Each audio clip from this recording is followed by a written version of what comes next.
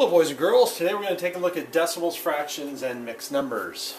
We've talked about decimals, that's having a number and having that little decimal point in there, those are the decimals. Fractions, of course, like 1/4 would be a fraction, and then of course a mixed number, having a whole number with a fraction next to it. Our learning target for today, we will, or you will I should say, compare and order decimals, fractions, and mixed numbers.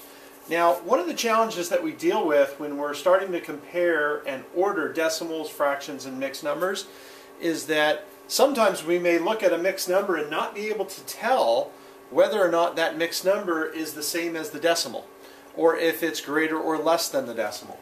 So in that case, there's a couple things that we need to do. The first thing, the easiest way to compare fractions, decimals, and mixed numbers is to first make sure that all of the numbers you're looking at are the same type of number. So for instance, if you have two numbers that are mixed numbers and you have two numbers that are decimals, the easiest way to do that is either convert those two numbers that are mixed numbers to decimals, or convert the two decimals to mixed numbers. One or the other. That way you're working with all the same type of number, makes it much easier to put it in order from least to greatest or greatest to least, or for that matter, to compare them, to decide whether or not one number is greater, less than, or equal to another number. Sometimes it's difficult to tell whether a fraction is larger or smaller than another. In this case, you can switch the fraction to a decimal and then determine which is smaller or larger. So again, just kind of going back to what we talked about, making sure they're all the same type. I came up with a number line here, and it says let's look at a number line to assist us in our understanding of this concept. It says compare 2.5, so 2 and 5/10 exactly, 2 and 1/4, 2.0 or 2, just a whole, no fraction there, or in 2 and 3/4. Now, if you know your decimals, equivalents to 1/4 and 3/4, this problem becomes very easy. First thing we need to do though is let's go ahead and look at our number line here. We notice that we have 1, 2, 3, 4, 5, 6, 7, 8, 9, 10, 11 spaces going across. So we've got 2.0 is the lowest one, so let's go ahead and number this one, or label this one as 2. Okay? And we'll label this one down here as 3. And we can go to 2.0 and 3.0. Okay? 2.0 and 3.0. If this is 2.0, then this is going to be 2.1. This is going to be 2.2. This is going to be 2.3. This is going to be 2.4. This is going to be 2.5. 2.6. 2.7. 2.8. Oops. 2.9 and 3.0. Okay, oops, dropped my decimal there. So there's our decimal, 2.9.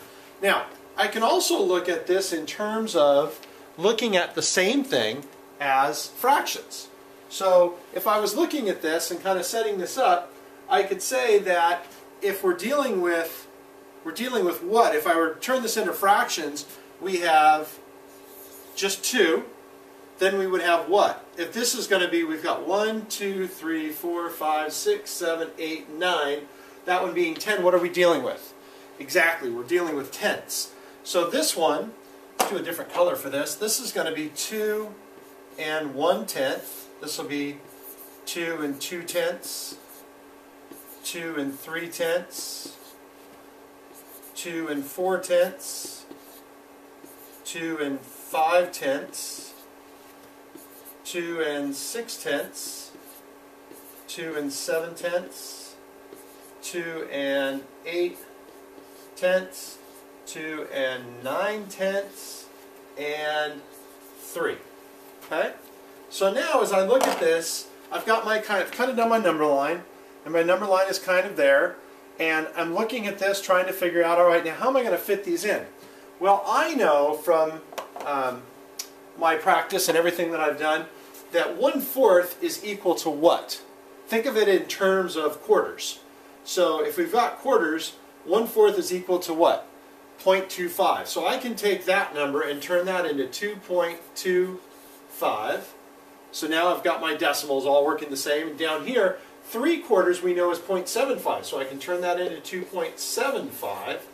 And now I could order that. I could put those numbers in order based on what I now know. So obviously, let's look at this. The smallest number would be 2.0. The next smallest number would be, looking at this, 2.25. The next smallest number would be 2.5. And the next smallest number would be 2.75. Okay? So there you have what we've done. We've kind of looked at comparing those numbers. We converted the fraction to a decimal for both of those to make it much easier for us. And then we kind of did a number line just to kind of give us a little bit better idea of where they fit. Now let's talk about, just for a second, where would 2 1/4 fit in this number line somewhere? Because it's 2.25. It's not 2.2 and it's not 2.3. It's 2.25. So it's going to be here in the middle. So right here in the middle would be 2 1/4 because it's 2.25. Now this one down here, 2.75, it's not 2.7, it's not 2.8. It's right here in the middle and it fits in at 2.75 right there. Okay? So you can kind of figure out by looking at this now that 2 1/4 is 2 1/4 less than or greater than 2 3/10. You're right, it's less than 2 3/10 because of where it is on our number line. So by making those number lines, just like we said at the beginning of the year, take the time to make a number line. It makes so much easier for you to understand where those fractions might fit into and how we do this. Okay? Just kind of make that number line and kind of go with it from there. Now, let's do just a little bit of practice. Let's look at 7. Is it greater or less than 6 9/10? Well, this should be fairly easy because we look at this and we say, well, you know what, 7 is greater than 6, so that's pretty simple. We don't even really have to worry about that. But if I had to convert this to a decimal, let's say that this was 7.4, and I wasn't sure, and obviously I would hope I would be sure, but if I turned around and I changed that 6 to 7 9/10, I'm not sure if 7 9/10 is greater or less than 7.4, so I need to convert that to a decimal. So if I convert that to a decimal, we know that 9/10 is equal to 0.9, so therefore this would be 7.9, and then we could look at this and say, oh, well, you know what, in this case, 7.4 is less than 7.9. Okay, so we could convert it looking at it that way. If we did another one here, oops, hold on, let's get rid of that. That popped up. Let's try 12.5 greater or less than 12 2/9. Oops. 12 2/9. Okay? Well, in this case, we're kind of dealing with the fact that, 12 2/5. I'm sorry, that's the wrong number, 12 2/9. We could have done that, but 12 2/5, let's make it a little easier on ourselves. 12.5 and 12 2/5. Well, I know that fifths is dealing with 0.20. So for every fifth, it's equal to 0.20. Okay? So 2/5 would be twice that, which would be, so 2/5 would be equal to double that, 0.40. So therefore 12 2/5 is also 12.40. And I can look at that very quickly and say, you know what, 12.5 is greater than 12.40. Okay? So that's a little quick hit on recognizing and comparing fractions and being able to do it the way we just looked at it. Remember, when you look at this, do yourself a favor, make a number line, and then make sure that you want to make sure that you convert your fractions to decimals or decimals to fractions so that you have all the same numbers. So hopefully you were able to look at this and you'll be able to compare and order decimals, fractions, and mixed numbers from now on. This is Mr. Brewer, and you have been flipped.